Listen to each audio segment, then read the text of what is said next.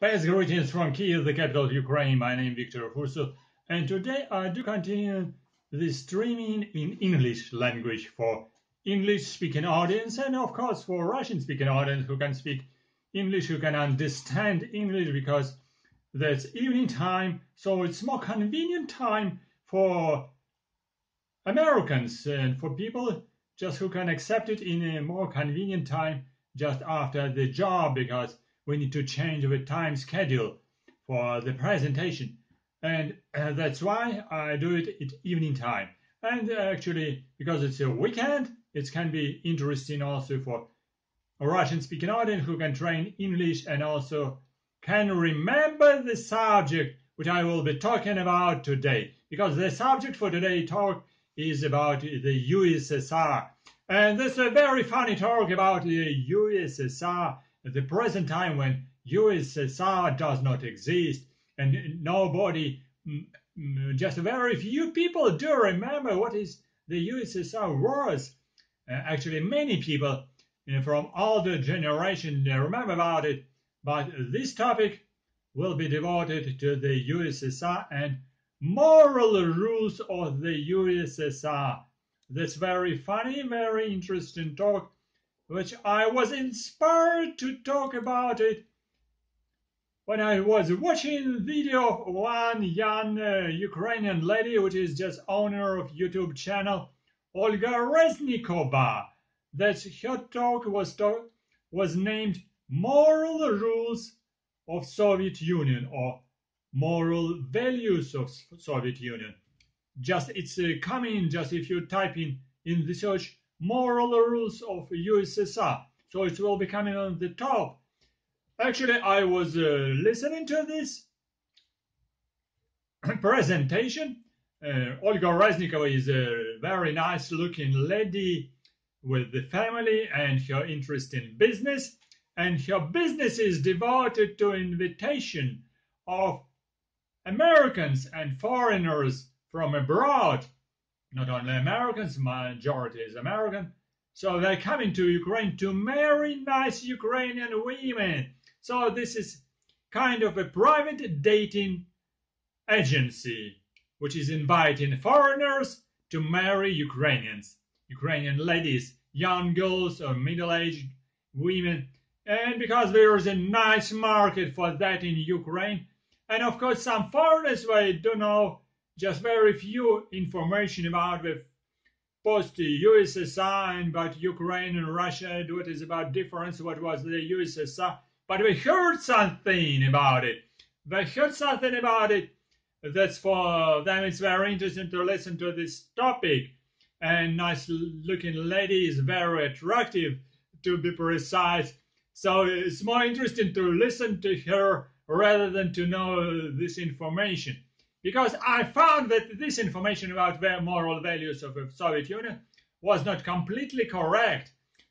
In majority, all these facts were just correct, but this is just talking about these things because the young lady who was just a young, happy child in this time couldn't tell you precisely and, okay, sincerely, but not so precisely as if she would be just the adult at this time, at the time of USSR. As a child, you do remember about it from a nice childhood as a very funny, very pleasant time, or maybe different.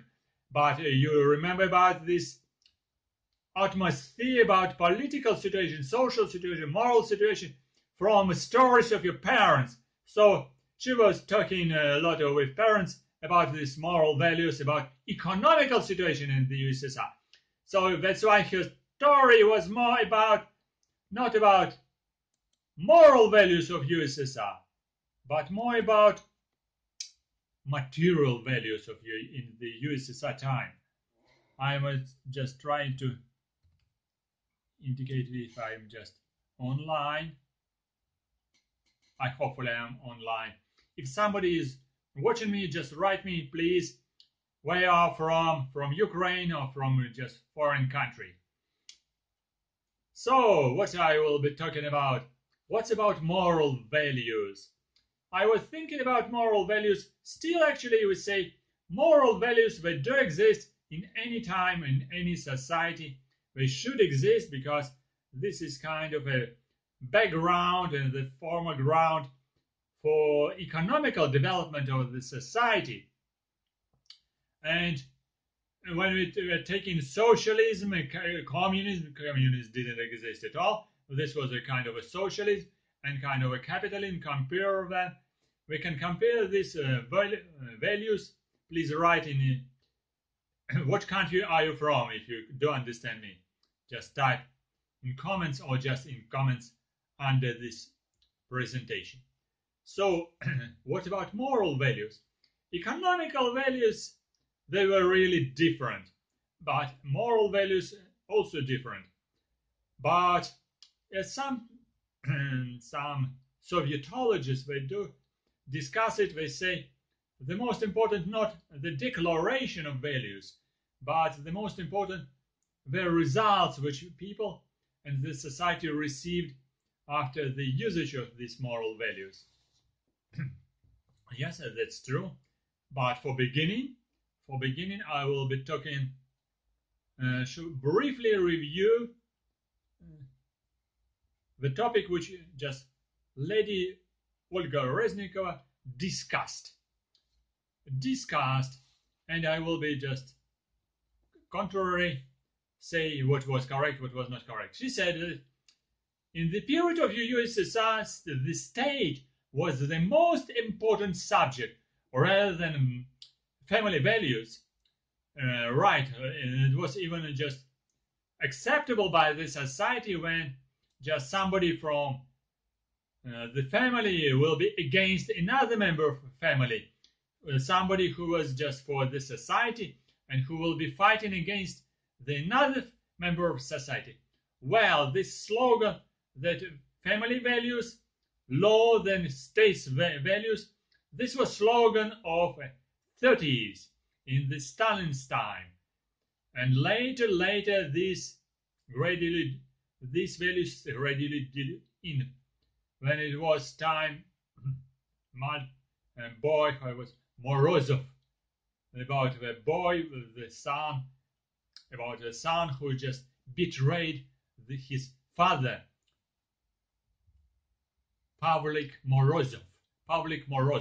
This was idol of this 30s when Pavlik Morozov betrayed the father and said that his father was against the state and his father was punished. Well, this was a real slogan of 30s when this was a time of enemies of state. Everyone was spying for another's people. So then the state spied for all the members of society. Yeah, this was a Stalinist time, really. It was very dangerous. It was heavy time for the society. Society still developed, produced industry, agriculture, and so forth. But the suppression was really high, and everybody didn't know what will be in the future. That's why some people wrote some letters to the KGB about another people. So, and even some people betrayed the members of the families. But later, in 60s, in 70s, in 80s, the accents in the society changed. At least we will say how officially, because in the Soviet time, the economical values and moral values were united with a term of hypocrisy. In many things, the state declared something good, but hypocritically didn't allow people to do it or didn't allow to develop it. But okay, later about it. So I disagree with always family members were against another family members in the Soviet Union. And for instance, the lady Olga Reznikova in her speech, in her presentation, said that this interesting term, career builder, this was such existed term, and this was a person who was not supported by the society. Well, career builder existed and still exists in this society, but still it exists as about the person who is just jumping, who is just going forward his career on the head of others, and even making crimes, not always based on his personal skills. But in this, yes, this is term still exists in the present time, but now it's supported. The society is supported it. But actually, in the Soviet time, in the USSR time, career builder was usually builder on the base of to be the member of Communist Party. She missed this very much. There were always some initiative people. Initiative people. She said, for example, that initiative people, they were not supported by the state. That's not always the truth. Initiative people, active people, they exist. Activists, they were different. Activists in technology, activists in political activity, activists in a communist party. Communist party, this was major ideology. And of course, activists will follow into the rules. The moral rules, the number one was to be in the Communist Party. To be in the Communist Party, to be in Youth Party of Komsomol, party organization. Youth organization of Komsomol. This was for young people from 14 till maybe 20, 25, something like that, in this age. And later this gap was filled by the members of a Communist Party. From 18 till and later, you can enter the Communist Party if you were supported by two another members of a Communist Party. Many scientists, I'm a scientist, have been the members of a Communist Party. And many of my friends and my colleagues, they were. I have not been myself because I was supposed to be, I was proposed. What I was thinking about it, I said, I still do not understand what's going on. And still when I was thinking, the Communist Party collapsed, together with the Soviet Union. So that's because I was not so active in this time in the communist movement. I was a member of youth organization. And of course, the Communist Party, they organized the meeting of a youth organization together. And many now professors, they were members of Communist Party, and the leaders of a local organization. That was very normal. Because you shouldn't receive promotion. If you want to build career, to be career builder, as Olga Reznikova said, you should be in a Communist Party. And not always the members of Communist Party were bad. In many cases, we were normal people, career builders. They were sucking people. They were bloody people. They were jumping on the head of other people and using some advantages. Now these advantages a little bit transformed and they moved to nervous democratical parties.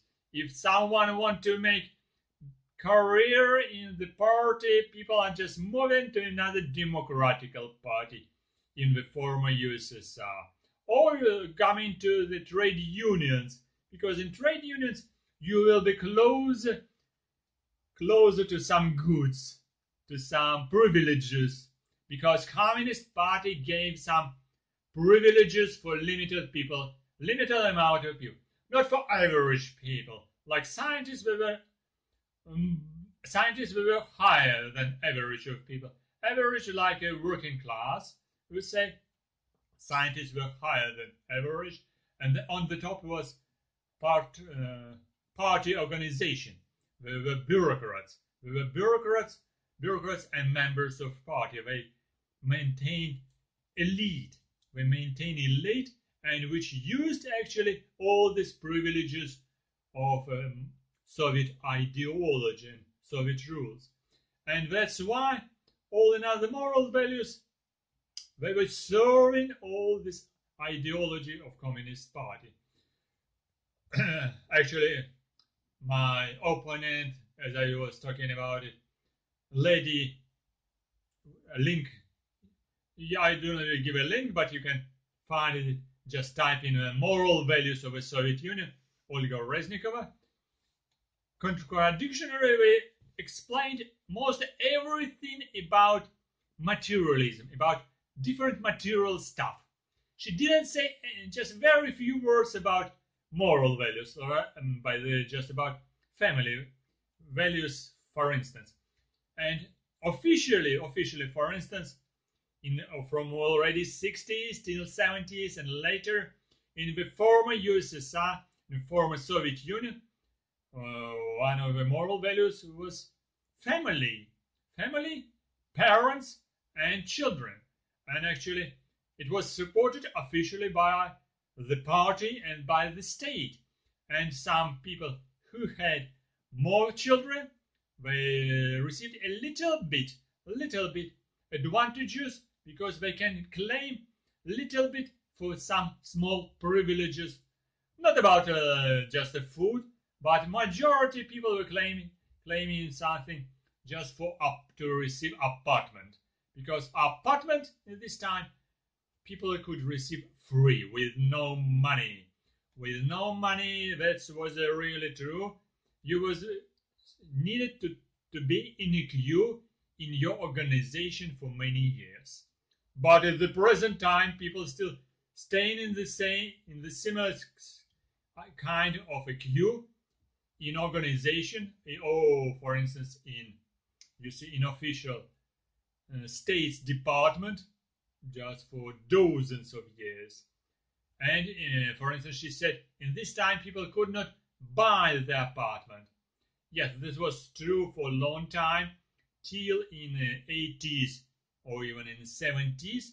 It was allowed to build buildings on the basis of money.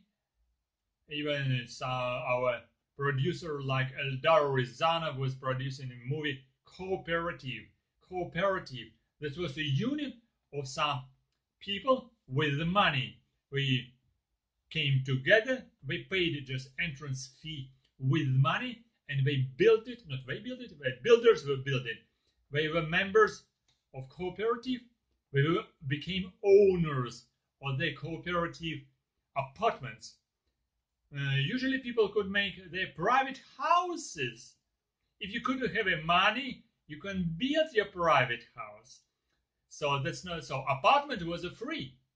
If you were a builder, if you were a worker, if you were a scientist, you had not a moral rule, but you would have privilege to be in a queue to receive apartment for free from the state. State give you apartment for free. 1 room apartment, 2 rooms, 3 rooms apartment, just for free. But you could not sell it if you are changing the city because of your job.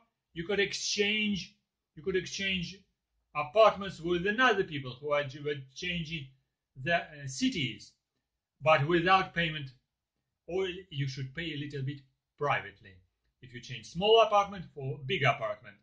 So and people did it, even in the time of a, maybe not Stalinist, but in the time of a Brezhnev and all others leaders, people did it in the former USSR.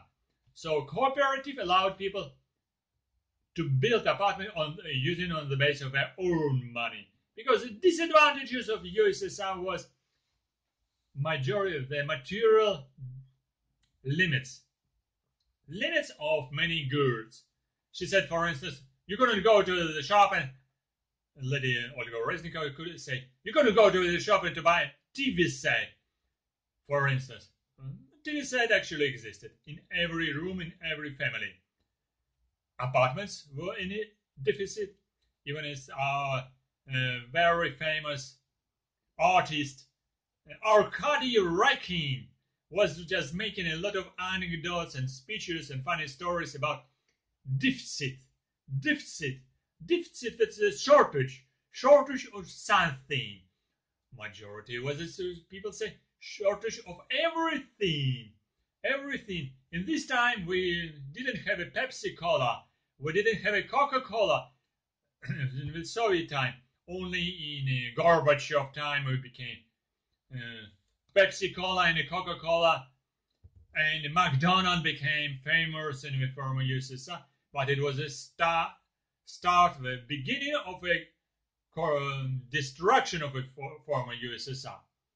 Well, but everything was in a shortage, which was really true. Especially it started to be in the end years of Brezhnev. And Brezhnev was people say this was a time of stagnation. Stagnation means, but it was time of a relative peace and quiet time. Peace and quiet time. And except last years, this was an invasion to Afghanistan. This was a bloody time of Afghanistan. People started to die despite the Soviet state and the socialist state declared peace and brotherhood. This was a very difficult contrary point. Soviet state declared peace but still started the war because wanted to with the spreading of ideology in different countries, and Afghanistan was a huge mistake to enter for a longer time because people didn't know and didn't want to know what was really going in this state. But this was a really huge mistake, which costed over 10,000 died Soviet young boys, soldiers in this area. What about another material stuff? Actually, about material stuff, we would say salary in this time was very low. This is not a moral stuff. This is a material stuff. I will still telling you later about moral morality and about moral moral rules and values later. Still, in the beginning, I will tell you about material values. Salary. Salary was low but good enough for payment for your community service, for your apartment, and to go to the shop and to buy something, and to buy not everything like now. Like this lady said, now you can go to the shop and buy everything what you want. We don't have no more shortage. You can buy 10 different shirts, 20 trousers. You can buy jeans from Turkish Republic or jeans from Malaysia or Pakistan, or maybe very expensive from Levi's, originally from United States. You can use the internet and buy jeans and some other stuff from Canada. It's a free. It's okay. It's a free, but this is for money. For money. And this time, salary was low, but prices were very low, and because of shortages, the distribution was governed, was managed by the state. That was a huge disadvantage. State could not manage this distribution of goods for people effectively because this was a different layers of people. On the top, this was elite and part bureaucracy belonging to the Communist Party. Then was maybe artists, maybe scientists, maybe workers, farmers, and then just other people. Okay, some gradation existed, but this was the middle of society could survive for the salary, even for very low salary, could survive and survived for very low pension.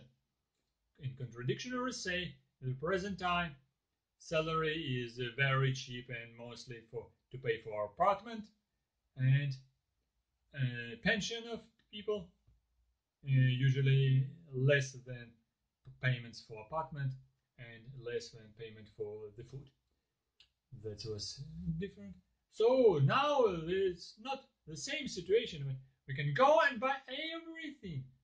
In this time of a deficit, yes, it was shortage of many things because Soviet economy didn't work effectively, but created deficit, but created all different working places in the whole USSR and just tried to make planned economy. This also some kind of hypocritical declaration, but this economy was not very effective because the planned economy and elite and members of party, they used this planned economy for their advantages, to steal something, to steal a lot in hidden stuff, in shadow economy, because shadow economy still existed in the former USSR. And so they could make some money, but they could not spend this money effectively, because in the time of a shortage of different goods, it was not possible to build a huge 4 floors or 5 floors apartment, very rich with a swimming pool, and we use 10 foreign cars like now rich people can use in a capitalist time, because everything was controlled, and even some rich people from a shadow, we need to share their profits with the state and with the members of the Communist Party. So, but what's the actual? So this is material stuff, shortage, and what didn't exist? Didn't exist freedom and liberal economy. Liberal economy, which means economy when there is a free market and prices could be regulated because of market.